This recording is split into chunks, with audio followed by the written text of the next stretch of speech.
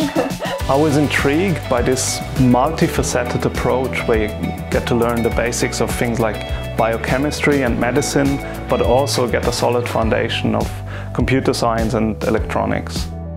We have students from all around the world, from South Korea or Brazil or Sweden, for example. The master's program Biomedical Engineering offers 5 different majors, such as Biomedical Device Design and Safety or Computational Neuroscience.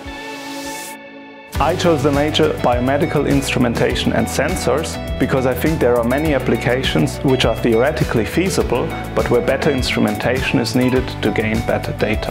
My major is also very similar to the Biomedical Imaging and Sensing major, which just focuses a bit more on the imaging. I decided to study biomechanics because I really like the application on a broader scale, from a microscopic to a macroscopic point of view.